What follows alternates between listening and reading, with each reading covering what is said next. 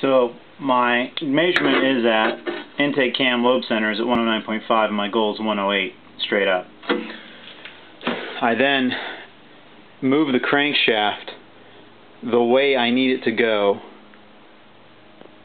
so that if the cam is locked at this spot instead of where it was, it'll get to there, which then puts me off of my zero.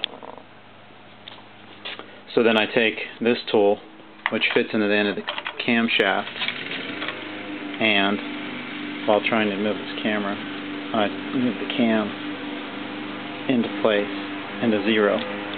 So once I've moved it into zero, I lock it down again.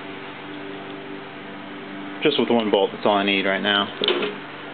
And then I'll do the whole procedure again, spinning it, checking it, until I've got the desired 108 degree measurement, or sorry, 108 lobe center measurement.